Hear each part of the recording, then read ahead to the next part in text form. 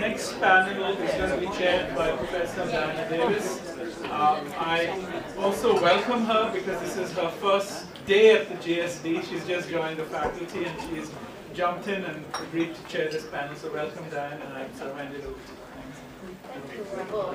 It's great to be here. I'm already very excited about the early morning panel. This panel, as you know, is called Micro-Urbanisms. And I think that in some ways it carries forward and perhaps and hopefully challenges the framework laid out in the prior panel, which focused on states, politics, formal structures of regimes and regulations, whether they're local or international as in or global with the UNESCO, and how those regimes create territorial and social order in the built environment by managing, restricting, ordering the use of space in cities. This panel offers, or maybe I will say mirrors, I think that was a concept that came up yesterday, these processes, but showcases the fascinating and inspiring work of Momo Kajima and Raul Cardenas, who direct their gaze and efforts at the other side of the bottom, what I would term the social construction of spatial order, and how it emanates from the actions of citizens or publics, or even private actors in the public sphere, basically other actors besides the state. All that is not to say that the concept of politics, which, or even the concept of rules of order, which permeated the prior panel, are irrelevant. And in many ways, we could have titled this panel many things. One could have been micropolitics, not micro-urbanisms, because politics happens on many scales, depending on whether large p, small p. But I think that the concept of micro-urbanism is a really appropriate one for this panel, for what we're trying to accomplish and for the work of these two people, because it really looks at the normative ideas and rules and regulations that govern civil society, how citizens interact with each other and with the built environment around them, and sometimes even how citizens interact with the state. We'll see that in the presentations.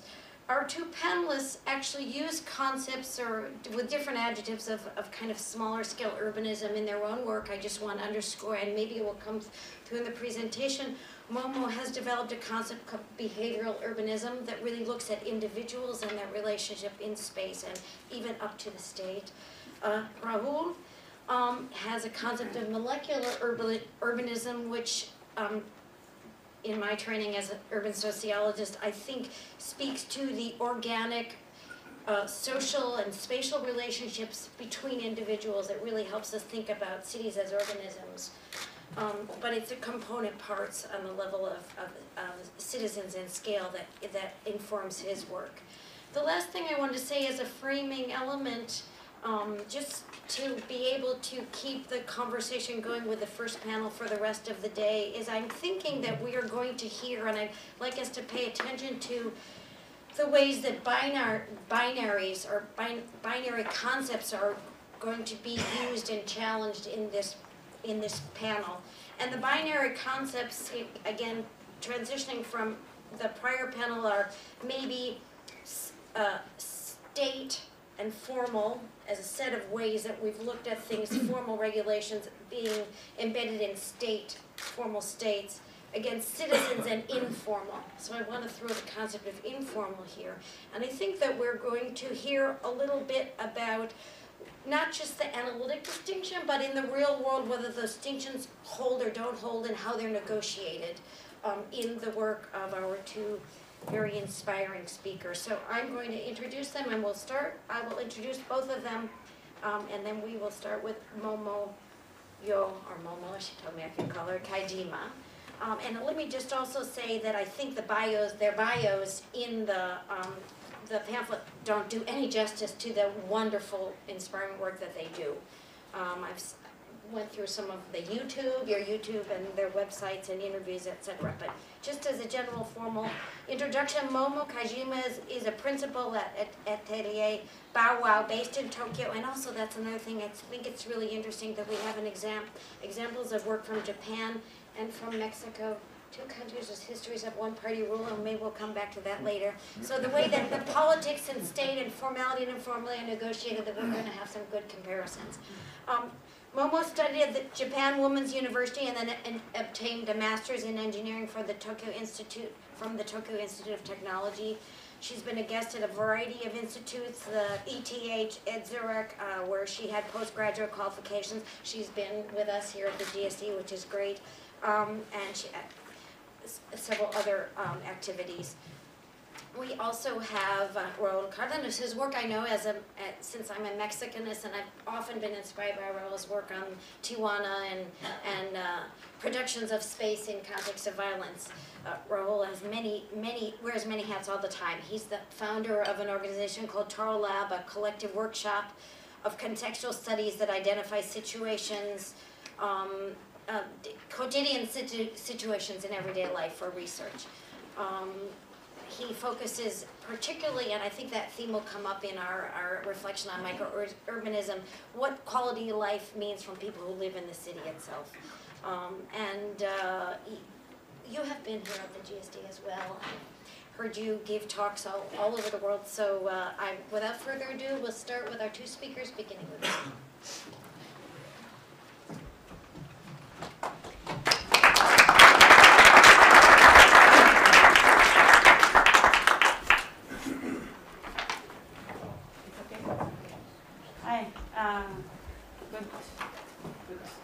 Good morning or good afternoon. So my name is Momio Kajima from Taiwan. And thank you for the invitation. I'm very happy to be here, to have a lecture here and a talk to you and discussion to you.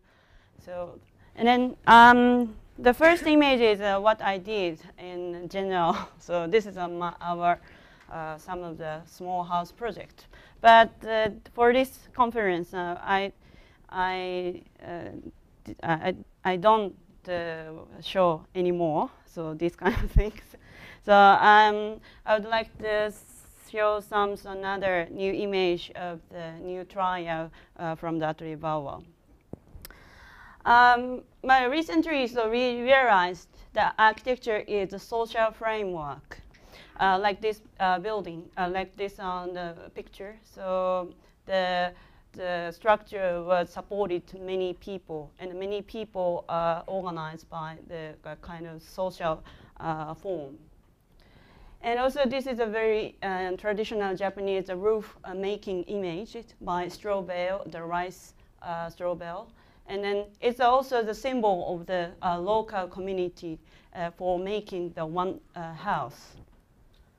And in Japan, traditionally, the village view is like this. All the landscape and all houses were built by them. And then also they still keep the kind of the community through the making the landscape. And one thing that I doubt, or I ask me, so what is the role of architect today?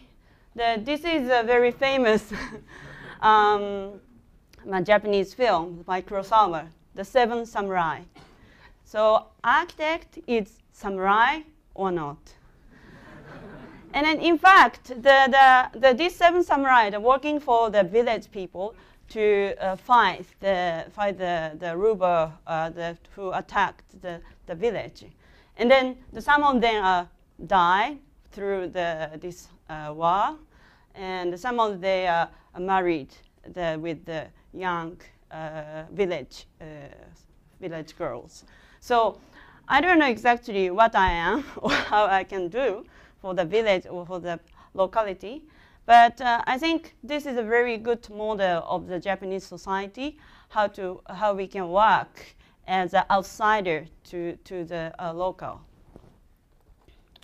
And then I give some keyword today. So I just make a simple line. So from people and then social experiment and then civil engineering and architecture and politics and academic network and students. And the first project we named Kao project. The Kao means face in Japanese. So this is a face, Kao. The idea of the project, we are looking for the face of the city, and through the researching from the body. And so this is a project what we try to do now. This is a project for the revitalization and the reconstruction of the station plaza of Kitamoto Station. Kitamoto, where it is, it's a very unfamous city, north part of Japan, north part of Tokyo, there. This is Tokyo, and here, and here. And then this is the station, train, and the main station, and the river, and some farmers area, and some farmers area, and this is already the urbanized area. So it's a part, kind of the suburban city, but also it has a history from the very ancient time. So because of this river is also connected from the Tokyo Bay, so this river gives also very important traffic from the harbor to the mountain. This is the history. So the very old, the village exists in here. And then at first, the village or city was developed as a part of the riverside city. And also there's some new street coming from the Kamakura government side. And also Edo period, there is also another some main street from the center of the Edo. And then also the train comes after the modernization. And then the area, the center of the city, urbanized, some big housing development. And also that they wanted to make a connection between the river and the river, and then some kind of horizontal connection. And then now, here is. And then this is the map of the greener area, so still existing in the city. And you can find some forests and the rice field, and also then next to the station, train station, so also there is some forest for heritage. So this is a place, so forest. In the city wanted to preserve some greener area as an identity of the city. And also some of the NPO try to activate the event under the forest, and also making some new event with the kids.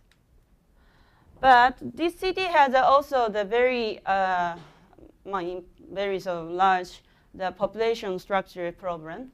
So I think all over the world, and also in Japan, and here too. So we had a very weak, bad structure, population structure, like this baby boomer after the World War II, that they are going to aging, and after 10 years, so that they started to have a lot of is also a lot of problem of the estimation of the government budget. And the city mayor wanted to think about this kind of the balance of the population structure, and also he had worried about in the future problem of the aging society of Kitamoto. And he had one idea for making the plaza in front of the station. Now, this is a view of the station plaza today. So it's very occupied by car traffic, just only. So there is no plaza for the people. So the idea, the city mayor, he wanted to reconstruct to making the plaza through the conversation with the people. But there is no strategy from the city government. So they asked us to help them to make a kind of structure of the conversation and also the design too. And this is a station, and then it was 40 years ago. It's almost the rice field, and then they start to make the station plaza, so like this. And then you see some of the urbanized situation, and then this is today. So you see the very different situation of dense. And for this commission, so Atelier Bauer, and also I have a laboratory in my University of Tsukuba. So I proposed to the city to make a kind of structure of the conversation. It takes a long time, so now we are here. It started to the 208. And at the first, just we started to talk the planning meeting with the city. This is the city part, and this is the people, civil people part. And then at first we started to meeting with the city, and the next year, so we started to divide two sides.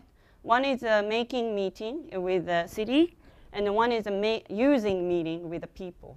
And then it started to some sort of workshop and a social experiment and a town management lecture. It's a system of the public involvement and also talking the wider issue with the people. And then next year, and we also making another new activity like a market.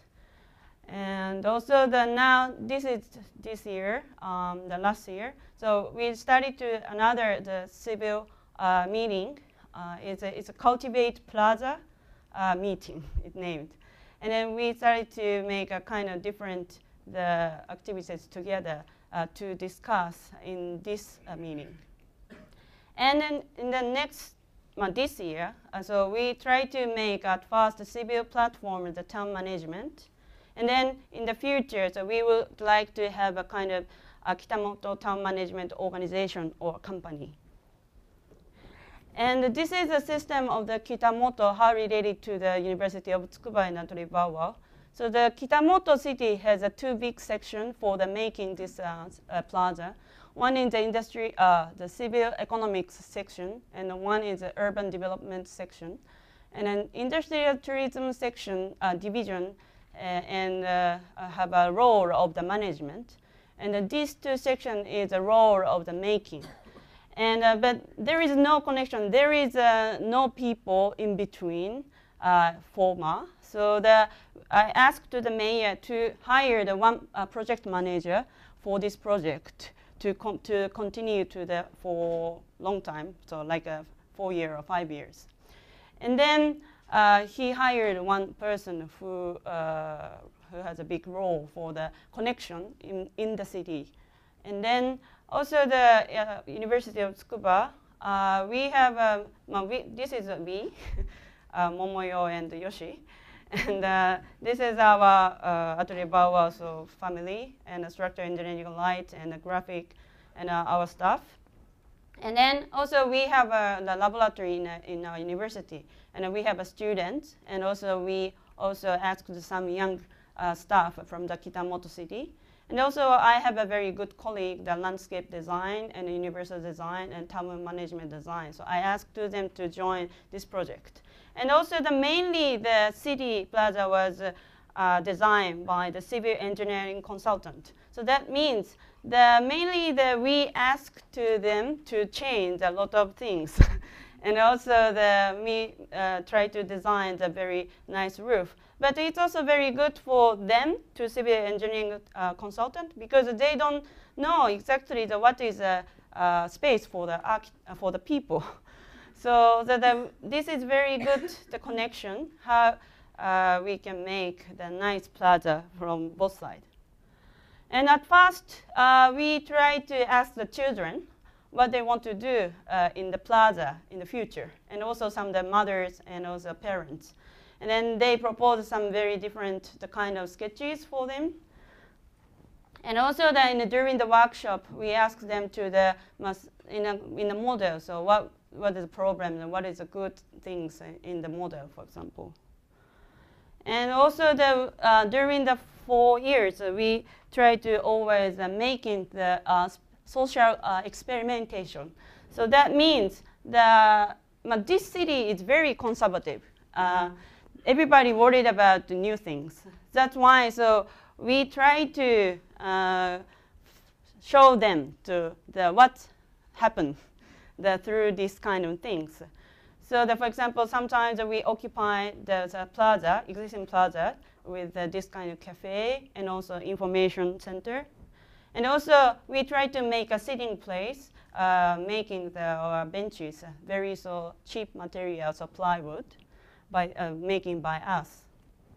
And also that this is almost not so looks like architecture, but we also designed the back with a newspaper, the folding by the people together. This is also very good communication method because everybody worried about thinking the plaza itself. But if we started to make a workshop with the people and just fold in the shopping bag, but also that we can talk in the future. And this is also some experiment, the occupation on the existing the road to put a lot of the market shops and also some sitting place. And also that this is a universal design, so that we rent the wheelchair, and then also some high school students help us to try what is the problem today in the plaza. And also people are complaining us that we propose a very strange triangle route for the traffic, but everybody worried about the corner could not turn by the bus or taxi. So we make a one-to-one big side of the route, and then ask the bus to join the project. And also the landscape designer, he very kind of the specialist of making the forest. And then traditionally Japanese forest cut every 30 years to revitalize a new sprout from the root. And then, but in the last 50 years, there is no chance to cut because the energy revolution happened after and turned to the oil we use. So that make no management for this forest. So that's why, in this case, we try to make a kind of knowledge to manage the forest too. And we make a kind of route, this kind of new sprout route to bring to the symbol of the plaza. And design, it's kind of the balance, making the different balance from the traffic to the people. So this is the yellow part is the pedestrian part, and the gray part is the traffic, and the green part is center green. So this is our existing plaza, but we propose a different type of the balance. And then this is the last result. We try to make a plaza this here, and also center is a forest, and then triangle, 3 side the route, and one side the bus, one side taxi, and one side the private car. And this is, and also that we propose the 3 big roof for having the above the 3 side of the triangle. This is a view of from the station, and this is a plaza and the main plaza, and then so you see the roof from here. And this is the kind of building process. It took by the project manager every day. So he made a movie like this.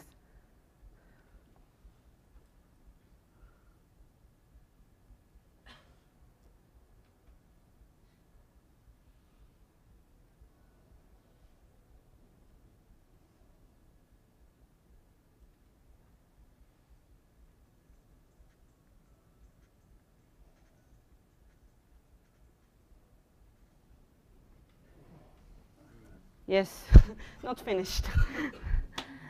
And then this is a photo. So the main big roof is 6 meter, and this is a 4.5 meter high. So it's very big and simple and strong. But we wanted to make a kind of soft the surface with the wood, the material, timber material, like this.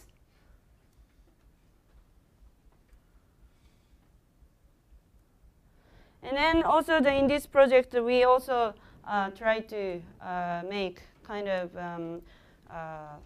what we call caravan, so town management caravan. So that it's a vacant shop. We occupied it with a caravan, so making the information center with the manager from younger generation in Kitamoto. And in this case also we propose we make a drawing how the plaza can be used by the people. And then also in Caravan we have a meeting to understand how we can manage the plaza, so with the people. And then now already under construction, but the plaza start to open as the social experiment. So this is a kind of candle we call candle night. So love Kitamoto. So there's some younger group that try to make activate the plaza with a candle. And also this is a market. And this is also the event with different kind of city people's activities. And a band. And then another, so maybe 5 minutes left, yes. Another 5 minutes. I would like to show that from this experience, Kitamoto, that now we had a very big problem about the earthquake and the tsunami, and then what's happened in Japan architecture group. And then this is, the project name is the Arcade. And then so after the earthquake, the March 16th, we start to have a meeting with what we can do as architect for this program. And then this project is a kind of the trial project in last summer. So the title is Go to the Peninsula. So that means peninsula is here. This is Japan, and then here this is a point of the earthquake happened, and then here this area has a long 400 kilometers, something like so long. The tsunami area happened, and then this is a main part of the damaged area. And here this peninsula name is the Oshika Peninsula. So this is a peninsula, and then you see so many kind of harbor and beach around the peninsula. So, and then this is a red area attacked by the tsunami area. You see so many the red part that happened in of this peninsula. And then actually in the peninsula had 30 beaches, fishermen's villages. And then in this project, the 15 architects laboratory in the university, we went to there and have an interview the local people and then talk to them, and we try to make their needs to more clearly by visual images. And so, for example, this is our part, Momonora. One of the beach is named similar. My name is Momonora, so that's why. So the project managers asked me to help them. But anyway, so these 3 beaches I went there. So this is this is all in Japanese, but 15 different the university. So from the University of Tokyo and Hosei University and Kanagawa University, Nagoya University, so many universities, so including this project. And then all they are the architects that also support, including this project. And then the workshop happened in the 5 days, and from the July 20 to 24th. And the first, and the field work and hearing and a proposal to the people at first time. And then next day also again another proposal. And the last day, so we presentate all in 30 villages together in the one gymnasium of the school. So this is our part. And this is Momonora, and this is Tsukinora and the Samurai Hama. So these three is my research part. And then originally the beach is occupied by the fishermen and houses. And mainly these three beaches or villages, the production of the oyster field. So it's a really rich quality oyster they made, but all gone. This is a picture after the disaster. So it has a lot of the house like this, but it's all broken. And then tsunami height is around here, the 10 meter high. So you see that only some of the houses existing, but all house was gone to the ocean. And then also the level of the harbor was sinking in 1 meter below almost. So that's why the water level sometimes comes up to the very high level. So that in that case, the people cannot use as harbor as normal way. But some of the ships survived from this the tsunami. And also the fishermen tried to correct their instrument from the disaster. This is a shell for the oyster field. And then this is July, middle of July, the same time of the workshop. But they already started to make the next season the oyster, so even in such a very bad situation. And then they started to make a field in the sea field. And then this area has also very beautiful, some of the temple or shrine above the hill. So this is still remain after the disaster. So it's also a very big symbol for the area. And then, yeah, now there is a very, old beach is really beautiful, amazing landscape.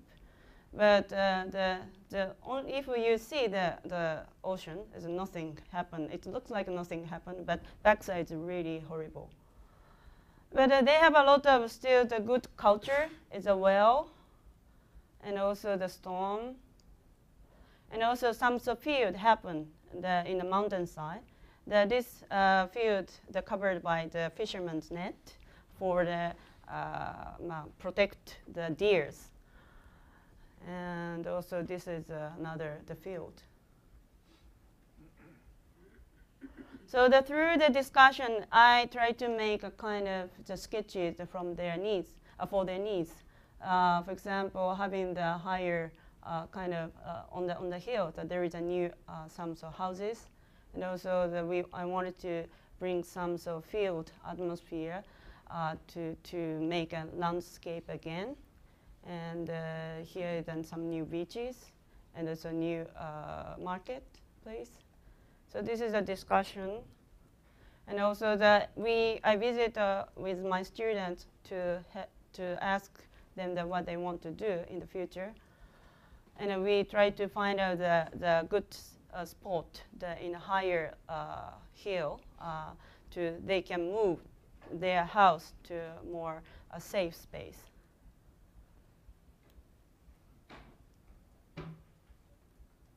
So the last day, so we have this kind of discussion.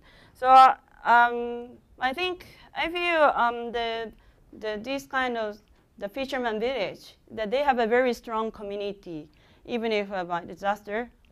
Yes, but we want to help to do something as an architect, maybe to them to give the kind of facilitate to the community in the future, or maybe so encourage them to think the future.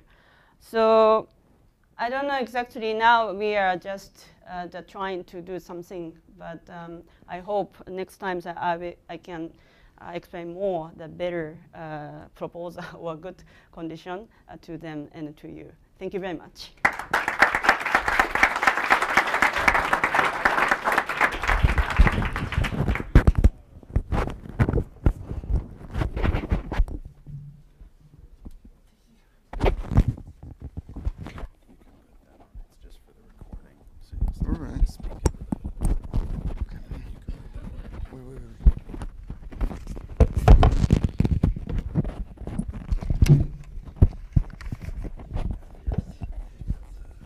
Here. Yeah.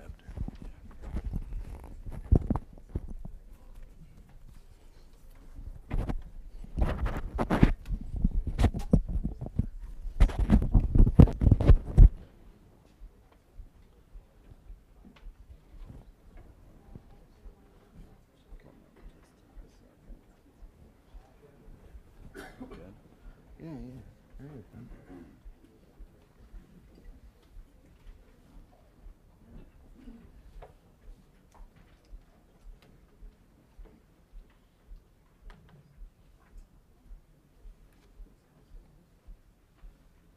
Are we doing okay?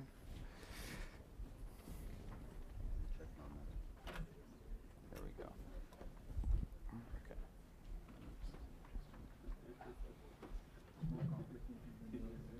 Okay.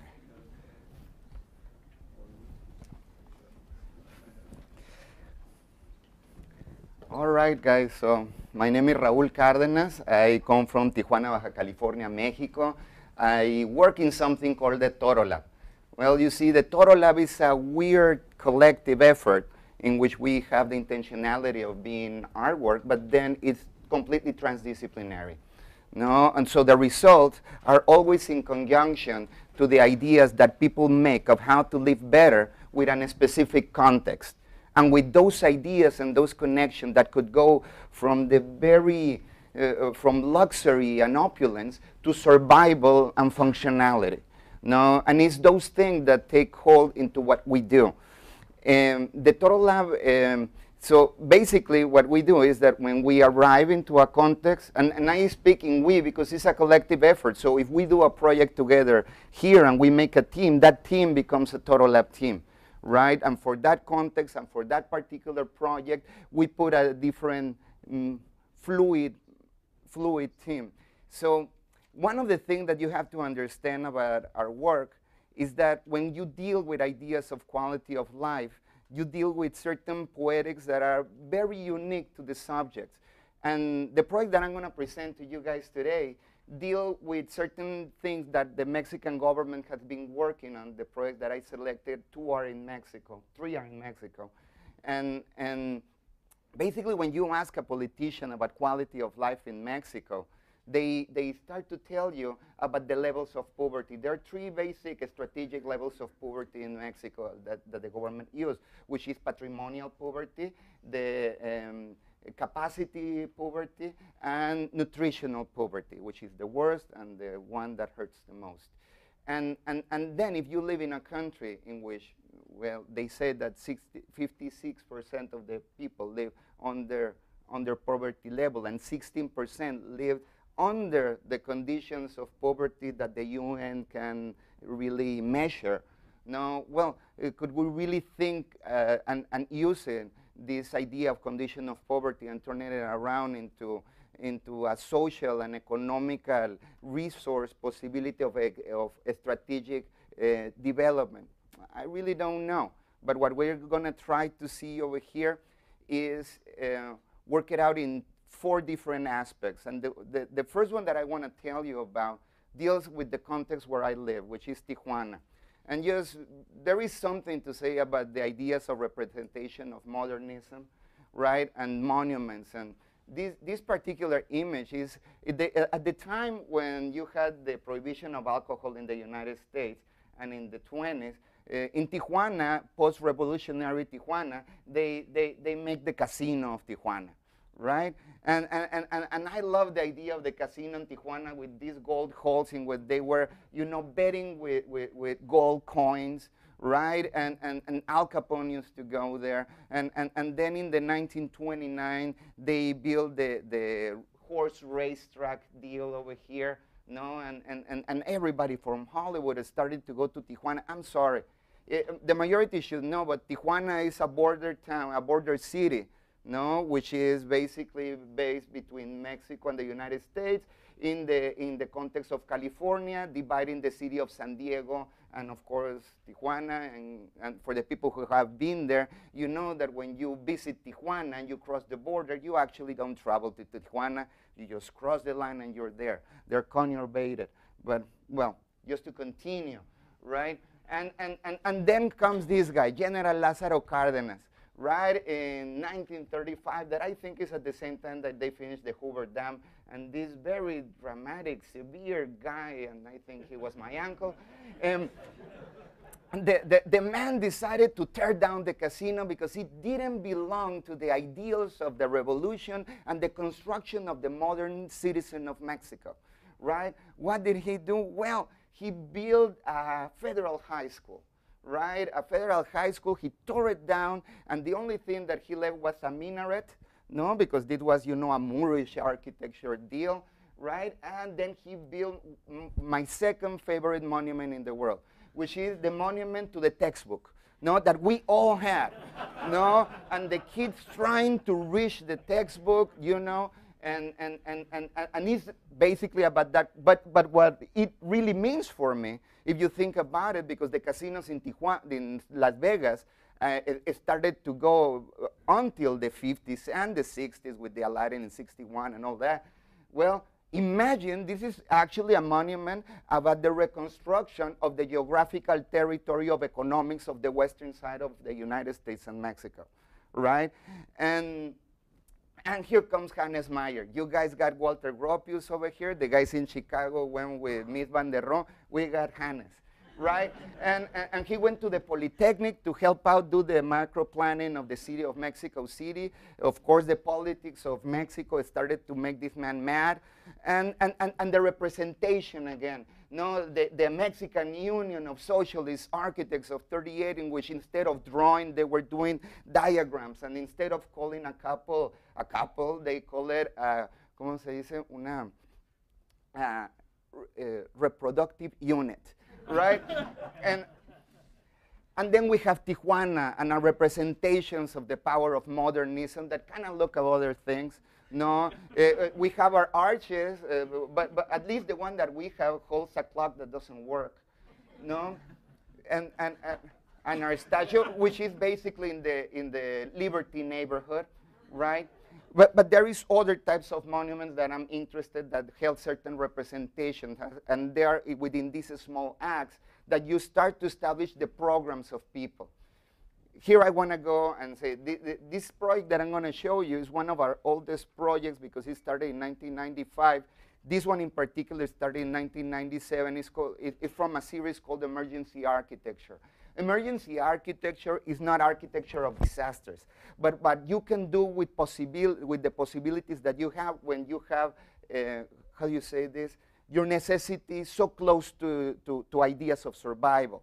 With that in mind, our work that goes from diagnostics to systems, and some systems continue for years, right? And the diagnostic only help us out. And when you deal in a country that 70% of the population and the construction of housing is informal, right? And is of outer construction, you really have to work on these ideas of micro-planning, of micro-politics, of dealing with the necessities of the individual. Because when you have a macro plan and you have your numbers wrong, and when you think that Tijuana has 1.5 million persons. And then over 15 years ago, there was a census that said, from the private sector, that said that Tijuana had 2,600,000 persons. And how do you meet 1,100,000 persons?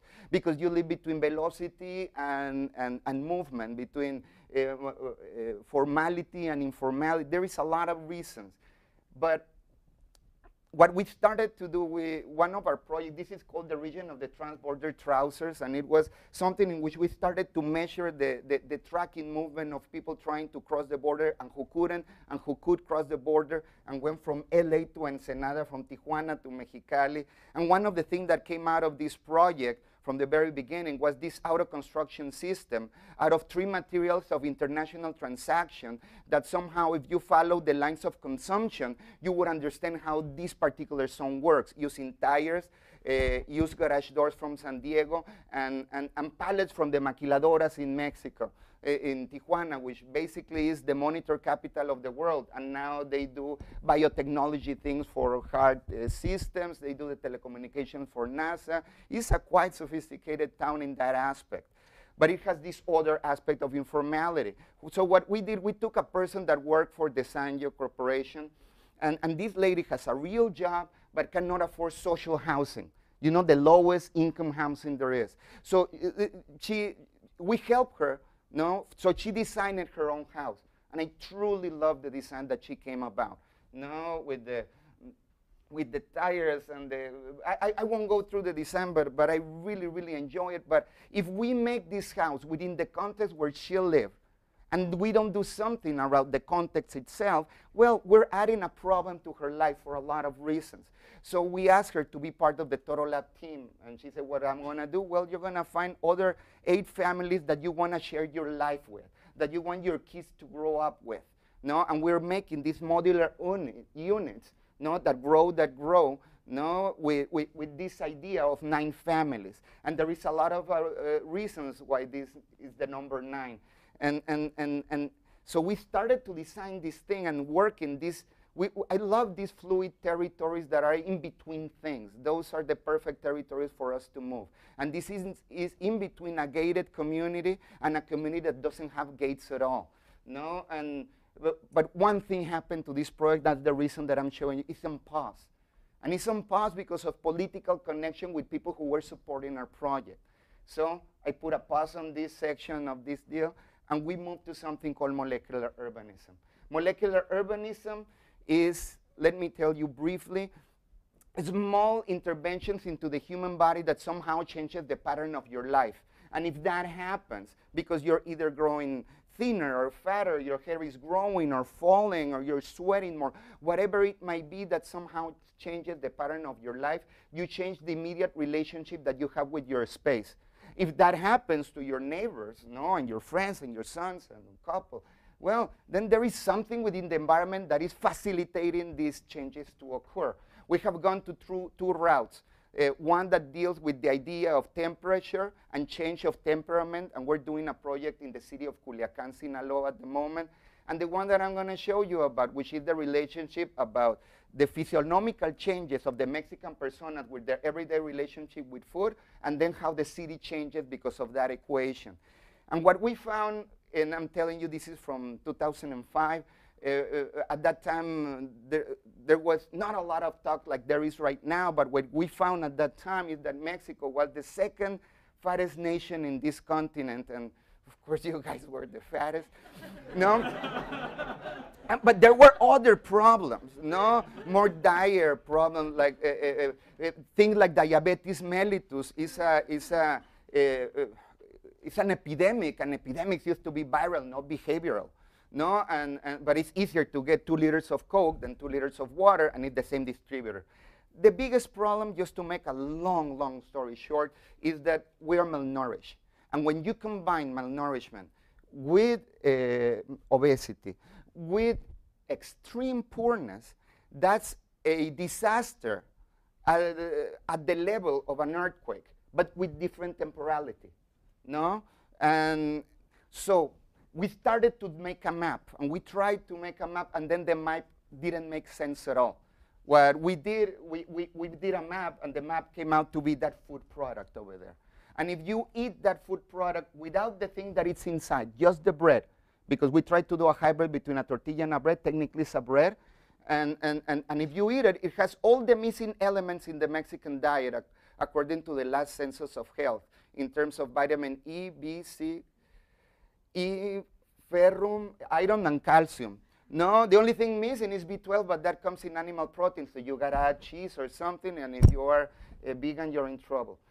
And we work very close to the PhD department of food engineering of University of Las Americas to do this thing in Puebla. And we chose the city of Puebla for two reasons. Because if we wanted to do the thermometer and this outlook of how Mexico has changed, Puebla was perfect. It was the first place where the syncretism of the viceroyship of Spain, met with the pre-colonial people. No, and when you think about mole, you think about mole poblano, no black mole of Oaxaca or stuff like that.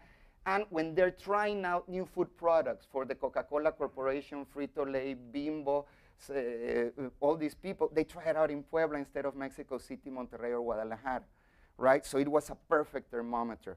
So, but now it didn't fit in the freaking museum. So we built this new oven, right, that tried to be an heterogeneous design, no, in which it wouldn't take away the people who had money and the people who were poor. We gave a good price to this thing, and we did a cooperative with students of architecture, music, gastronomy, and visual arts, no, that have this performatic aspect about them, because it's not only what you eat, it's how you eat it. But that's another conversation. So, well, and then I'll tell you about the ad campaign with the taggers of the city and the port trucks of distribution of Coke. But every time whether we put it out, we sold out. Every time. And the first person who wanted to buy our product were the people who made the tastings for Coca-Cola, Bimbo, and Frito-Lay.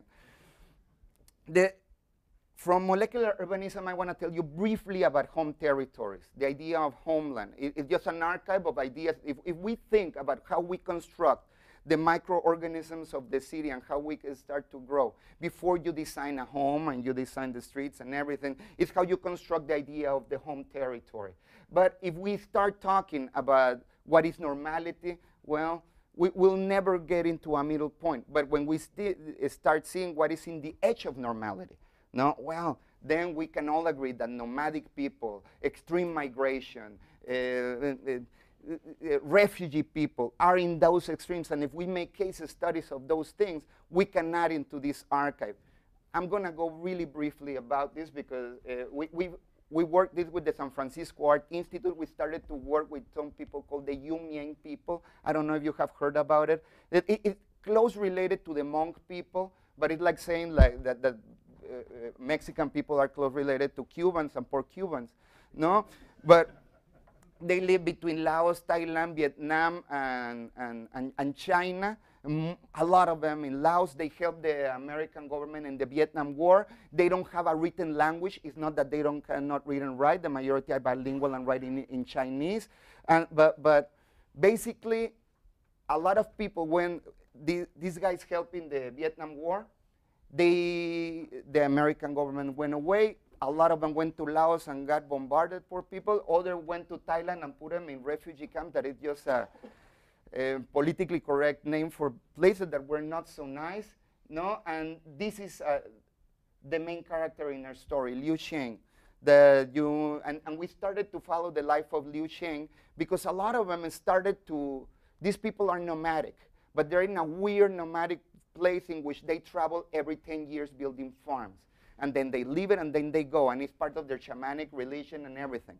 And now in a 10-year period from 1975 to 1985 where they started to get help, they got situated in Seattle, Washington, in Portland, in Oregon, in Sacramento, California, and the majority in Oakland. So with the San Francisco Art Institute, we found this place in Oakland. We started to find the life of these persons and how the construction of language, in which they don't have a written language. And these things that help out with them because they help out the American government because either the Vietnamese nor the Chinese could understand what they were saying. Now was a weapon against them because they couldn't learn English in a good way when they arrive, and their kids who learn English, they talked an affected English but didn't speak Yumien, and started to have these weird silence relationships within each other.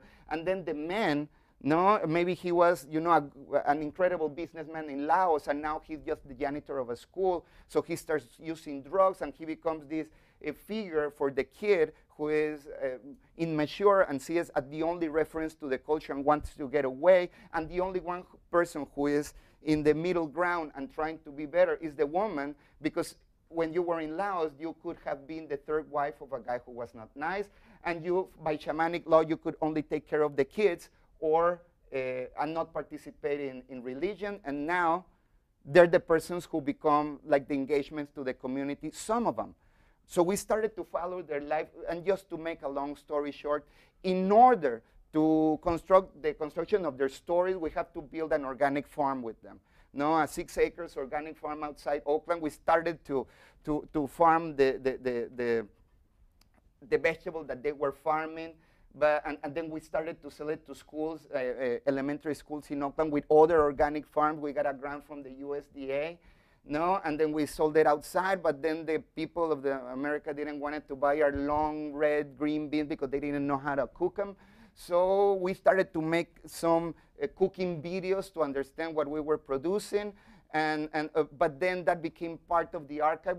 Because when the translations came, you hear them like if they're cooking, and one says, "Oh, you remember when the translation came, when they got my kid and they raped my daughter and killed my husband." So we were really not going to sell a vegetable with this thing, but we were going to be able to have a very important piece of their heritage. And I'm going to go ahead because we have to move on, but again, Tijuana. Tijuana, you see right here is San Diego, Tijuana, and Tijuana is now eating up Rosarito and Tecate, and it's becoming a metropolis, right? And they call it the Strategic Metropolitan Plan of Tecate and Rosarito, right? And where we are at this point is like this. We have to question the work of people like me in a word that we have been talking about with you and with Felipe, which is gestión. And gestión, because it's not really management or only management or only negotiation. It's like both. No, and I love that word in Spanish. But you have to think of the design of gestión in order to perform this type of work. And you have to deal with very specific context of political situation in Mexico, in which once this one party fell down, now you have all these parties, and they have very different ideas, and not really the construction of a nation. No, but a political agenda and other specific constructions. So you have to work in between those lines. So you have to start working with the civil society. There is something called Tijuana Innovadora, the CDT, the Urban Planning Commission, which is one party, and the federal government and state government, which is another party. No, and we had to work within each other. I don't know how this happened, but this pause button that happened in the first project was not going to happen to me again. I started to participate in all of them, and now it seems I'm working for the Urban Planning Commission. No, and they have, this is their urban strategy thing, and its economy and the environment. Oh, Jesus. And the border and stuff, binational, and I'm the director of the Creative Digital Metropolis. No, and I'll tell you afterward what the hell does that mean, right? But one of the things is that they really listen, and now they're going to call it the Innovation Metropolis and the Network of Creative Cities. And my job is to build a creative environment so I can invite you guys over and help us out, no? And one of the things that I want to show you about the last thing, which is a running project. Am I doing fine? More or less? All right.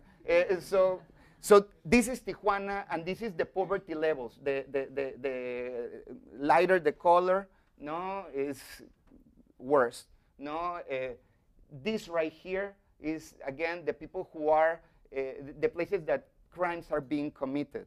No, and again, in this one, this is the people who are in jail for violent crimes in the city, right? So we arrived to this neighborhood, Camino Verde. Camino Verde had a horrible history. In 1993, it had this flood that happened over here, no, and people drowned in mud. It was horrible. First they say it was 14, and then there were dozens and dozens of people who got lost, no, and now it's becoming part of this political discussion because they make this channel for water, and then they make these streets over here, but then the rest of it is completely without electricity. Some of them, it doesn't have drainage. Some of them, it has. But because of the people who do have a paved street and electricity and water, they don't call it completely poor. And it's the place that has more poor people per square meter in the state, right? So we started a discussion with the Ministry of Social Affairs, no? And my job is to start making a participatory base for other people to come and start intervening this place. And now it's my job to do my own participation. And the participation falls into the program of the Transborder Farm Lab. It's part of something we call the Society of Agents of Change and the Creative Economies Initiative. What happened with this, when we say transborder, we don't only mean the border, but the border of disciplines. And the farming is not only the food products that we're going to have, that we will have, but also the farming of ideas, no, and projects. No, this is a project about the relationship between the development of city and food. But if you work in a place that has nutritional poverty, at the end, it has to have economical vocation. It cannot be otherwise. Before you have other programs, it has to be like this. No? So we started to make this base of, we're working in a perimeter that has 40,000 people. No, and then we are working in a small perimeter of 1,000 homes that has, on average, that has 16,000 persons. So it's ridiculous, right? And we're working with 8 families that represent the spectrum that goes from normal poor people to people who eat 4 days a week, tortilla, salt, and Coke. No, and that really changes, and that's when molecular urbanism comes about. No, if you start thinking, the way even language changes, because there's certain nutrients that don't allow you to have certain synapses in your brain so it's a lot of things that want to be.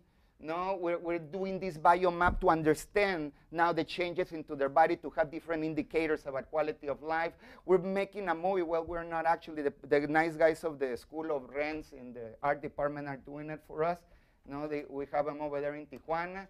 No, and we're doing the campus. In the campus selection, and for a lot of the interventions happen, these are the crimes reported in the last 6 months in this place.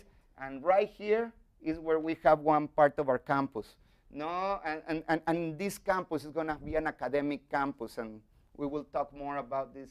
And I will ask your help, and don't listen to this architectural draft that I have, but we need help from architects to help us out. No, and the economical products that have to do with fruit, vegetables, water management, fishing, and a TV show that is like a migrant. Everybody in that neighborhood is a migrant, and everybody has a story. And imagine that this is just like a travel show, but backwards. Instead, we're already in the place. Now we're going back to this migrant route through this idea, and this becomes another economical.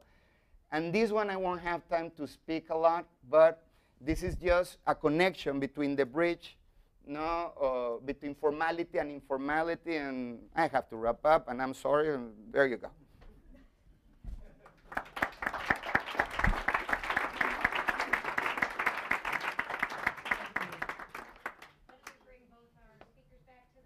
And I think I'm going to follow Neil's strategy of piling up some questions.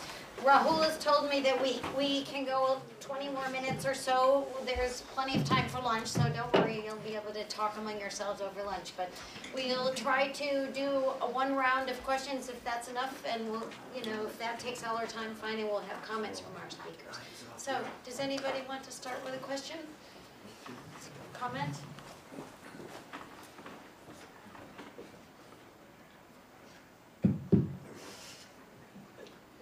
There's one in the back. Identify yourself, low address. Yeah, hi, I'm Sharice Rosenthal of the GSD. One gets the sense from reading newspapers that drug violence has altered public life in all border cities in Mexico. And I wonder if you could discuss if there's any interaction between your work with public space and communities, you know, interacting with this type of phenomena going on in Mexico today. Thanks. In the case of my work, We're gonna pass some questions, but if there are no others, you're gonna get to go over there. Yes. Thank you, and my question is for Raul, and thanks for an amazing presentation. So what I just wanted you to reflect on, I was struck by many things, so I probably have a lot more questions afterwards, but just the one for now is this last bit that you showed us where you're now the director for creative cities or something, something ridiculous like that. What has happened to your methodological approach around, I can't even remember the term, your urbanism, what do you call it? Molecular urbanism, right? And are you having now to traverse these different scales? And obviously from what you've shown, you're trying to, you're still remaining committed to using the fine grain as the lens for thinking about larger patterns.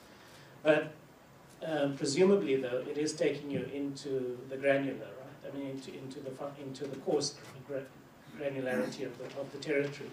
So can you reflect on how you're thinking differently about this fine-grained urbanism that you're interested in, yes. And what else does it need? What does it have to talk to at this regional scale, right? Because that's what you're constructing. We haven't yet named it, but it's obviously not the same thing anymore. And so I'm interested in kind of what that evolution is. Thanks.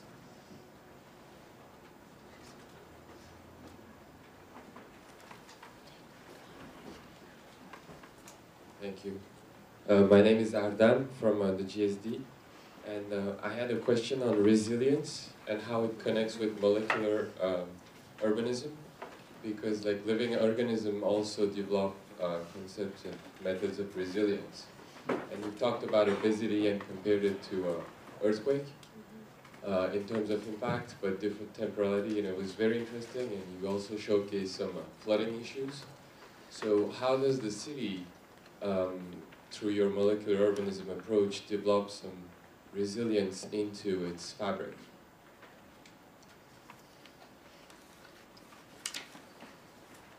Do we have any other questions?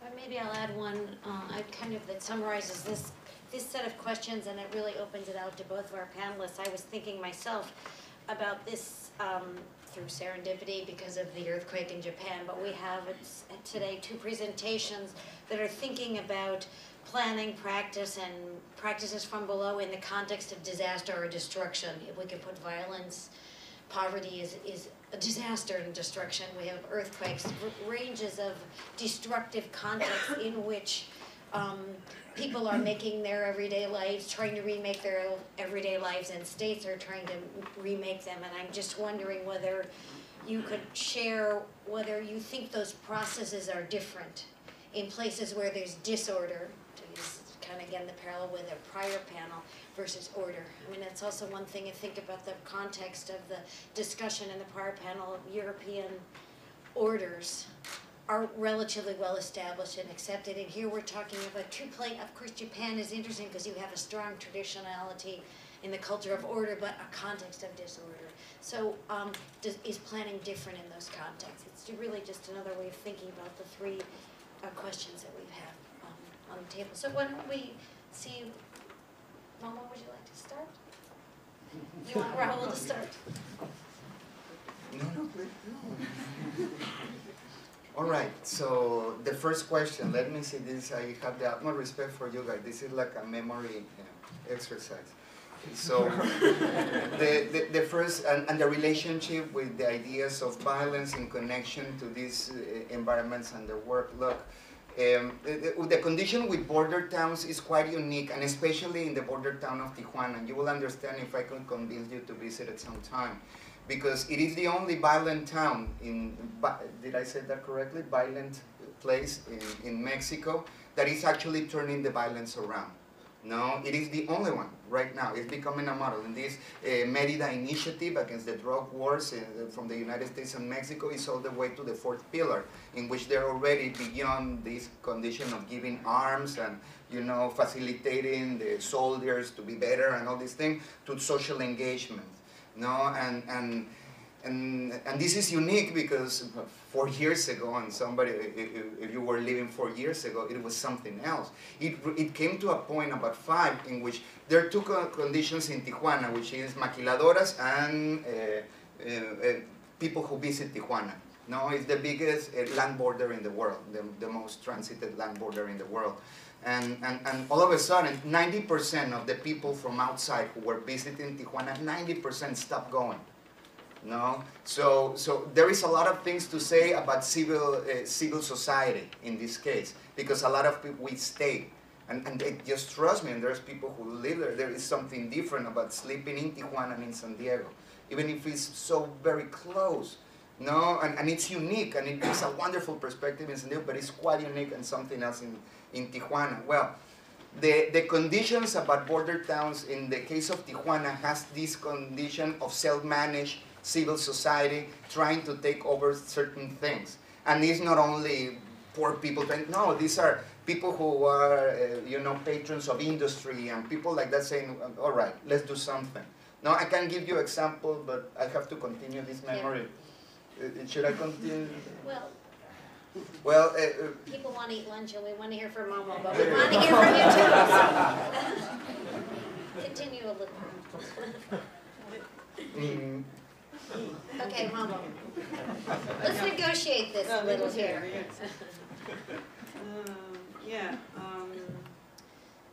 Yes.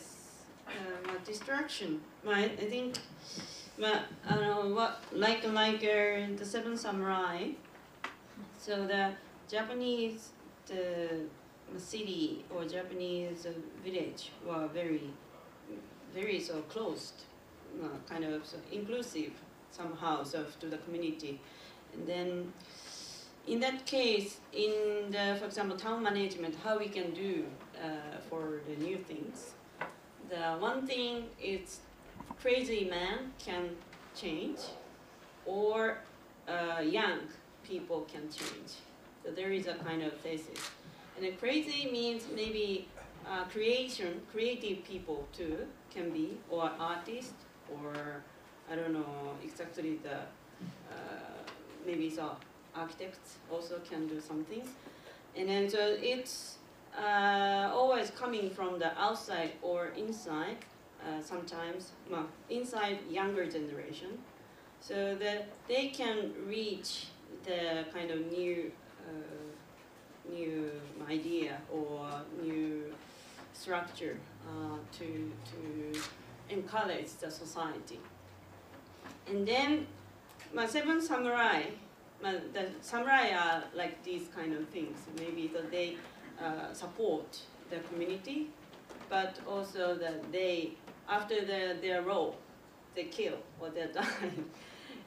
So that means, or kick out to the society. So these kind of things, maybe in a very strong community, it needs some kind of the role to distract or the kind of change the society from outside. And then samurai could be like this, and architects might be this kind of role when happen.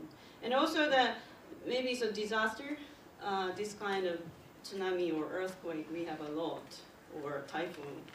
So in Japan we have a lot of the climate issue. And this also very good challenging for making the new things, or new structure things. And then I don't know exactly, I cannot compare exactly the European culture or another culture or Mexican culture, but society needs always something, this kind of condition to activate the society itself. So I don't know how we can make it not by only disaster want to make more people itself, I hope, or violence. I don't know exactly. But this kind of pressure from outside or pressure from inside, it's very helpful for thinking to the future. So I think that's why in these two cases, and I feel it's a very strong intention of role of the architect. Thank you. Yes, we have some questions here.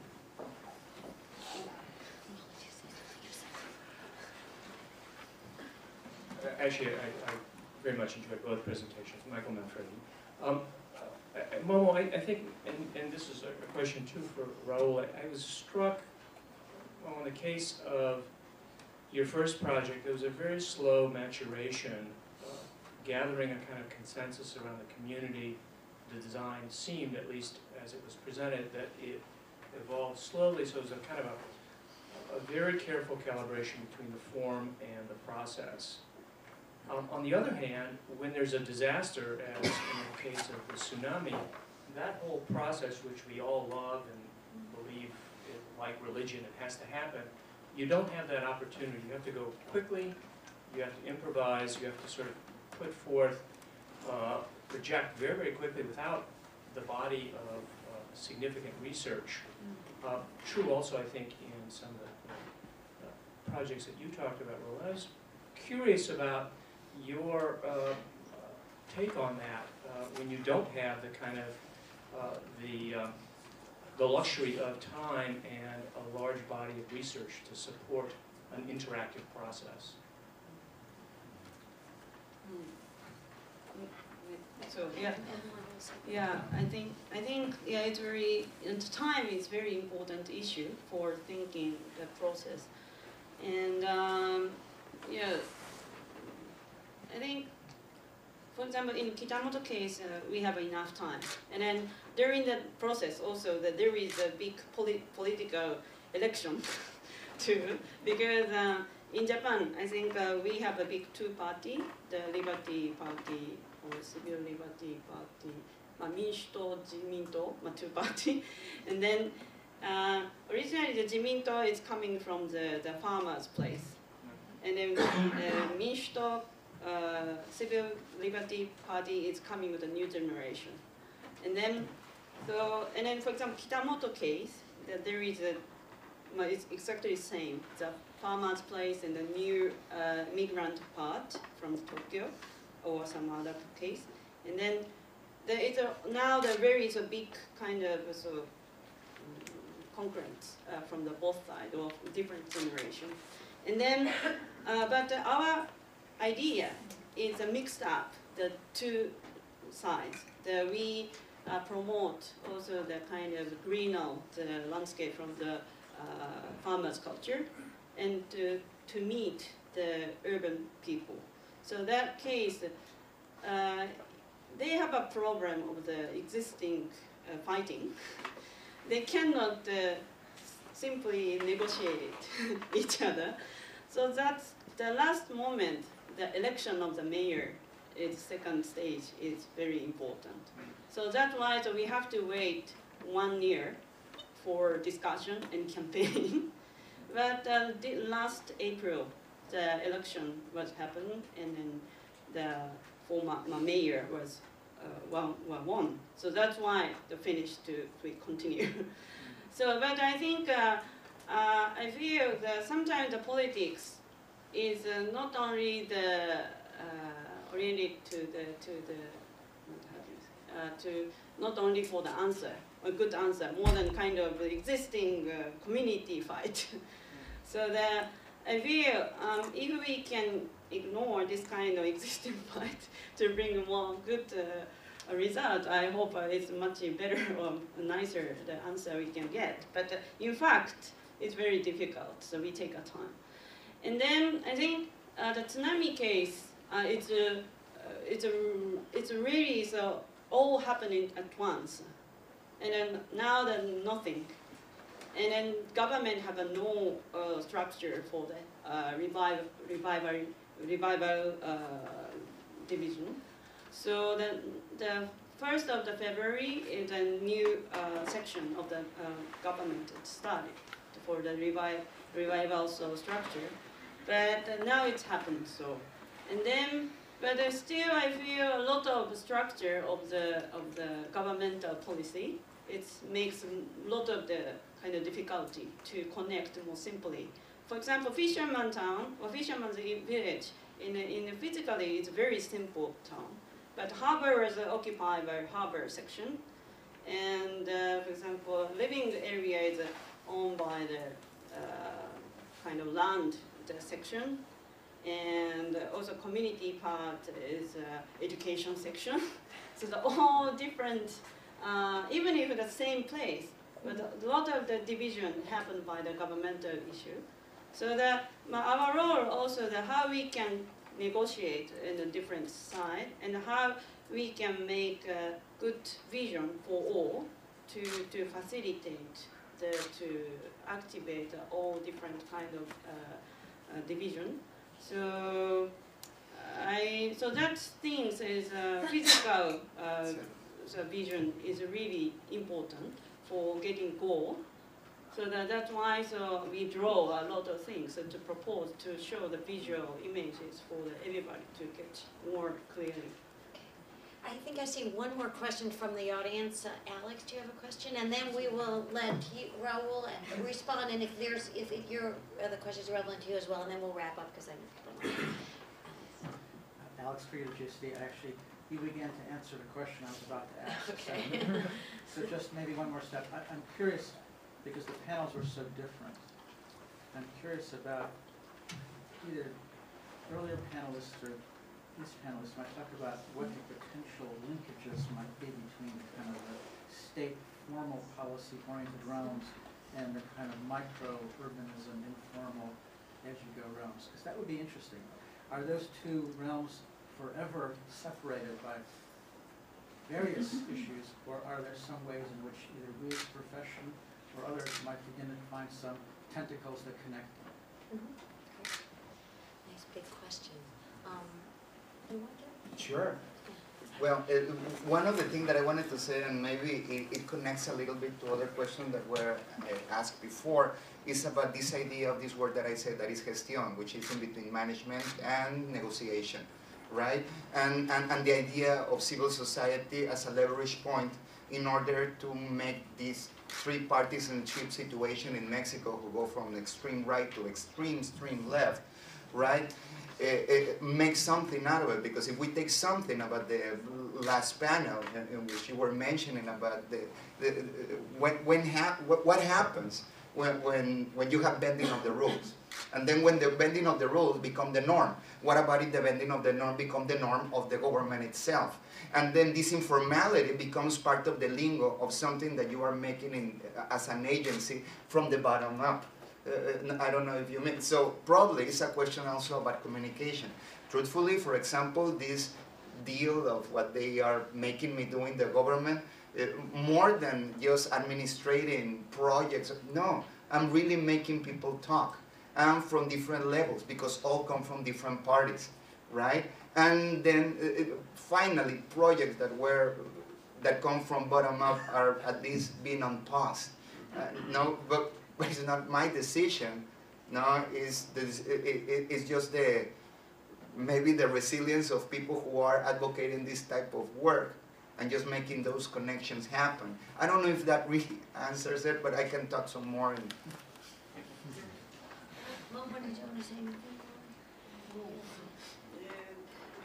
One thing maybe so that now in Japan is a public involvement to the policy is very important issue, because lack of the tax or because the production population is gaining age, and then that make less the tax to the city. That means the public involvement is very important, and the public participant to the city government is also very important. And then And this our work is also framework of thinking this kind of a structure of the society. And then tsunami also already a lot of things happen from the people itself. So not only asked to the government, because that government that gave up some part of the first moment. So the people have to care each other from the community. That is really, I think, basically that is very important for making the society. And yeah. Well, I know I already saw a few people now want to get involved in the conversation because we've got a new stimulating angle, but we're going to have lunch. I want to say, as a summary comment, thank you, Alex, for asking that question. I think it's a provocative and important one. Maybe we can carry it forward during the lunchtime, this idea, not just of the analytics of the first and the second panel, if I could throw something on that, the way in which crisis as a concept maybe allows us to think about the analytics differently. So in the case of the states and regulation, economic crisis is a huge thing that unifies Europe and the United States these days. And do we see a kind of innovative self-reconstruction in the states that we're seeing in the private sector, civil society that you mentioned in a place like Tijuana or in Japan? Is crisis something that unifies or creates, splits old binaries and creates new ones? Or is there something else, or they will ever be on different paths? So I invite everybody to continue the discussion at lunch, and we'll be back at 3 o'clock. Thank you, everybody.